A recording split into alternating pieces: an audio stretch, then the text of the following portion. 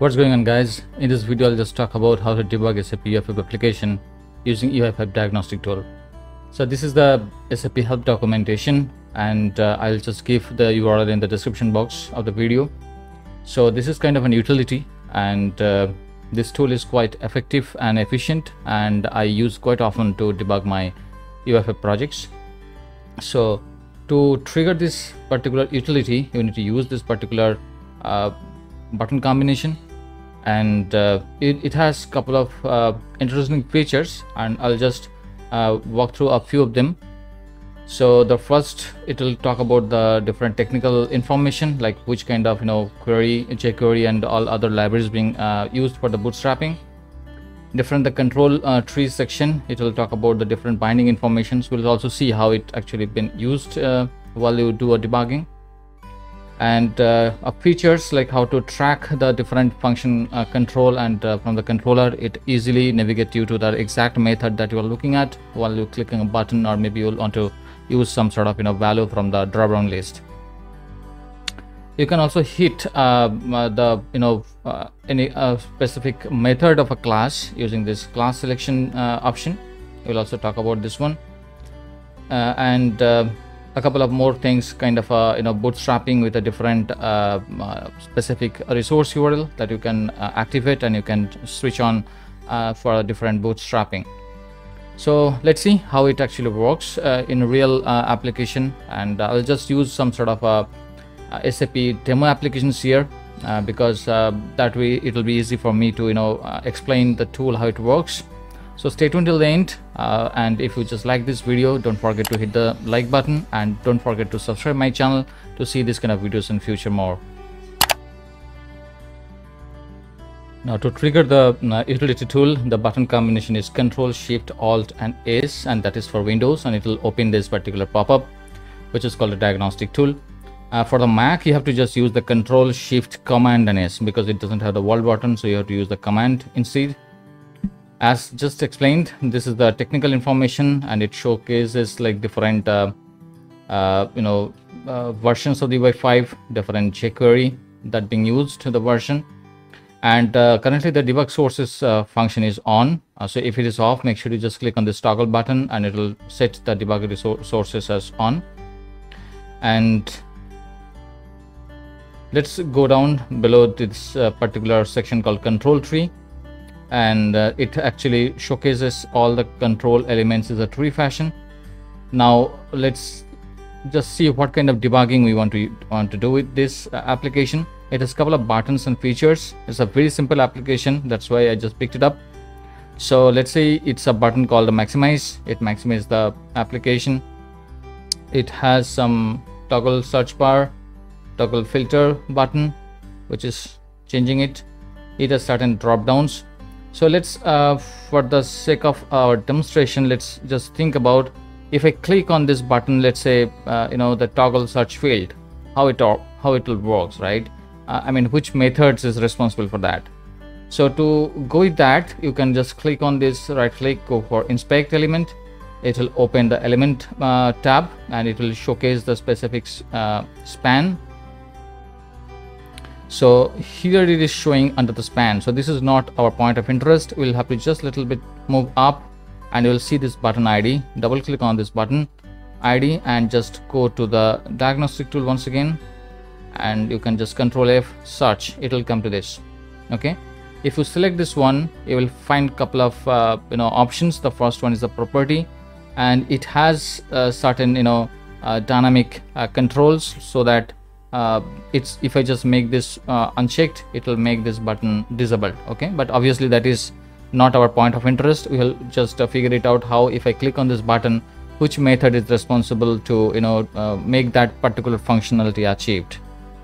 Okay, and it has a couple of other way to get to this particular element. If you just have this things button open, you can put Control Alt Shift and Alt. You can just figure it out from here itself, I guess.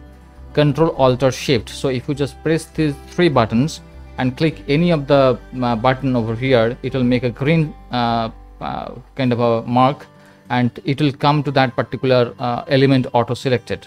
Okay, so if you don't want to do for inspect element selecting the button IDs and all, you can go by this route as well. So let's figure out what this particular go button talks about. It has certain properties, as I said. It has a binding infos, which is empty because it doesn't have showing any binding infos for this button. Go for the breakpoints. This is the area which I'm looking at.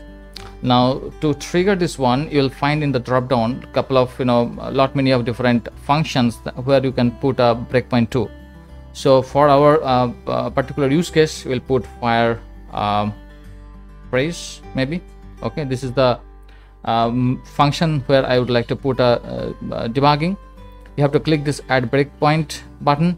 It will set this one. If you want to remove this debugging control out of this particular method, you have to just click on this red cross sign. That's it.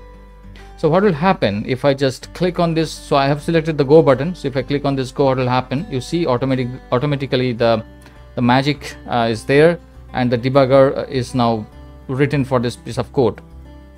If you just go a little bit of the call stack, you see on the button fire press, it basically the debugger is set, right? So now go to the console, clean everything, and just put something called this dot event registry. So this is the method. I'll just check this property, and if I just expand, you'll see something called a press. Okay, so expand it. The first one, which talks about the function, is a point of interest. Expand this more, expand one more, and you will see this particular function is actually triggering to this filter bar debug control. Okay, so if you click on that, it will take you to that particular piece where this attach press function triggers. So if I click on this button, put a Chrome debugger, and you just put this a breakpoint, manual breakpoint. If you click on over here, the control will go now to this on search button, right? So this is a go, which is an on search function, and you can just use your debugger, different buttons, F5, F6 something. So it will take you to that specific code, and you can just debug. So it's a very fast and easy way you can get into that particular method. Now let's talk about something on the drop down this particular combo box.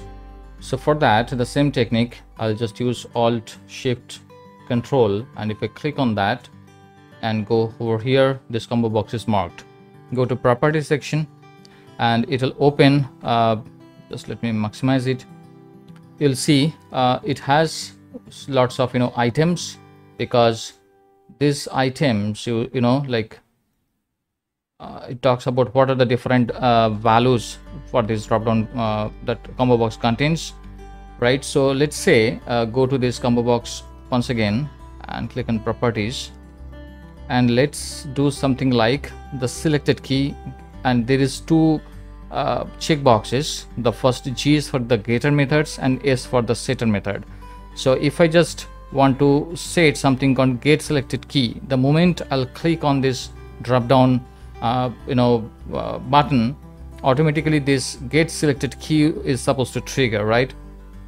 If I just set this out and click on this and just wait for some time, I don't know, my system is a little slow, but yeah, it hits over here. If you just go to call stack, you see the get selected is triggered. Okay, so let's little bit do a debugging and see what the values I'm going to get out of this method. And the v item is null because it's supposed to get the value, is supposed to open the list now,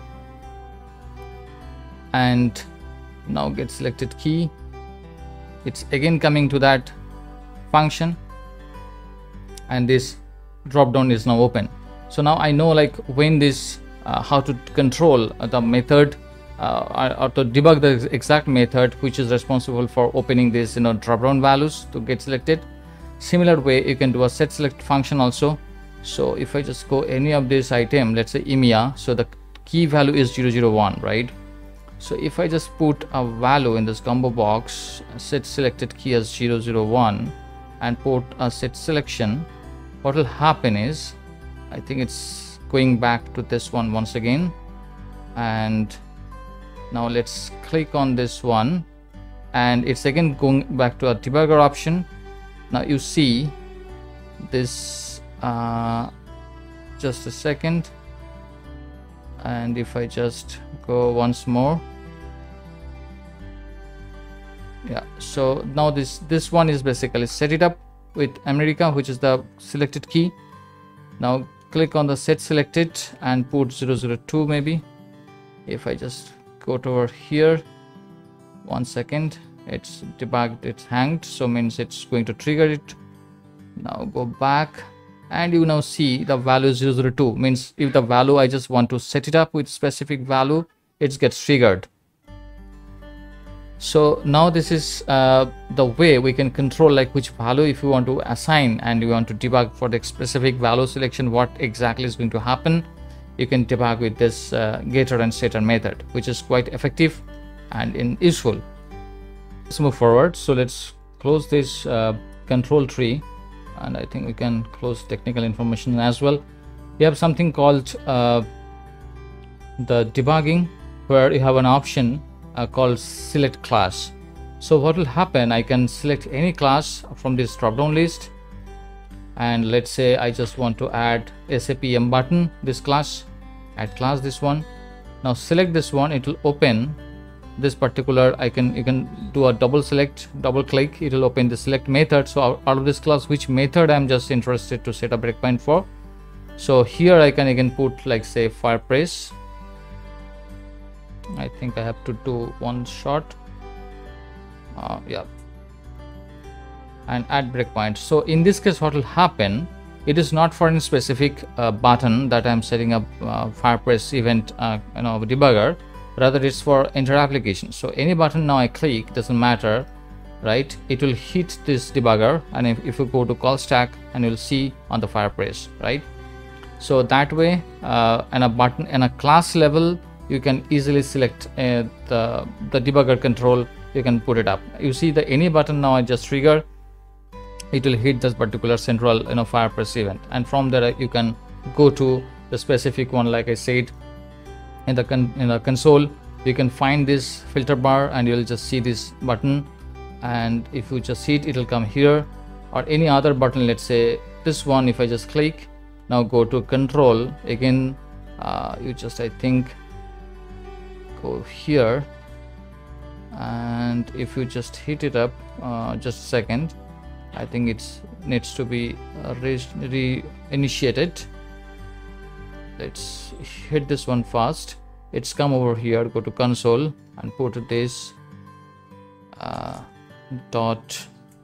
event registry, and now just go to praise function, and this is the one. So toggle will come over here. See if you want to execute, see it comes to this toggle button, and now you can just do a debugging how it actually works inside, what are the things it does, right? So quite easy and effective way, as I said. Another option you can see is, let's close this one first, it's all running still. Yeah, so there is another option called the boost application with different UI5 versions on the next reload. So what happens, like if you just drop down, use the drop down, and you can select any of the bootstrapping resource URL, and select it and click on this activate button. I think disable will not work, public open UI5. Yeah, so let's say this is the resource URL that I want to use for my bootstrapping. I have to just click on activate reboot URL, so automatically the application will reboot with this particular resource URL. Okay, now you probably will be thinking like, what is happening, how this debugger kind of a coding is automatically getting generated. We just set this particular function, right? Fireplace event, for example. So what is the technique behind this approach? So SAP is actually using a particular design paradigm or development technique that is called aspect-oriented programming. So if we just do a little bit of googling with the Wikipedia, you can find a little more about how it works. It basically gets the actual code snippet, and it just uses its own hooking, and it puts its own logic over there, functional, without damaging or without modifying the existing code, and it just added up its own hooking methods. For example, it's just adding up a debugger in this case, and it basically use that hooking for the actual functionality. It doesn't change the original code base. Okay, so this is an aspect oriented programming, that the concept it actually running behind the scene. One more thing is, for example, if we just do one more round of testing, let's say the class is, I'm just looking for SAP button, and I just want to use something called firepress once again.